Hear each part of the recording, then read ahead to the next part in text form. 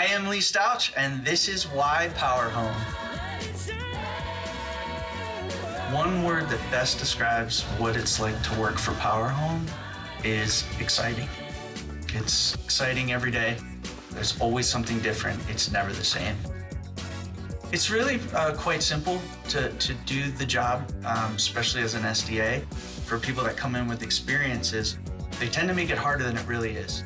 It's really just about following a simple script, asking the questions, getting a clear and concise answer.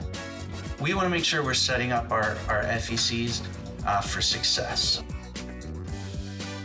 I started out as an SDA on the phones, in the trenches, setting appointments. I was promoted to supervisor. I took over the Tampa office, and now today I'm the Assistant Director of Call Center Operations. And I really believe that my experience starting out on the phones and essentially doing every stage of the job has really helped me help others do a better job.